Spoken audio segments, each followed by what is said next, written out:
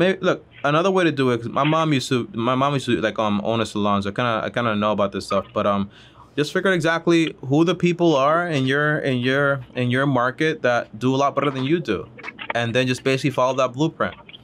So if I Okay. was in that whole blueprint and I didn't want to get a trade job or whatever it is, I would dedicate 18 months to finding out, well, what is let's just pretend like whatever this lady or whatever this guy's name is, Julio here doing that makes him, for example, $20,000 more than I make per year.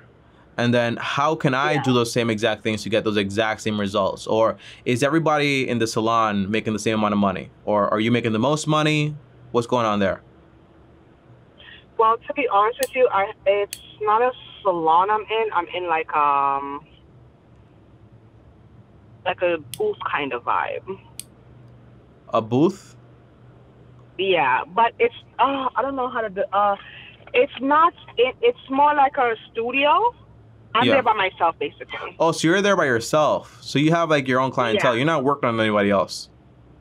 No, Yeah. So look, I don't work. that's actually good to know, because now you have the option to say, well, if by myself I'm making 2,500, and you're also getting hit with a whole bunch of self-employment taxes around 15.3%. If by myself, because now, by the way, your $2,500 that you bring in per month is not that anymore. It's more like 2,000, because you have a bunch of taxes to take care of.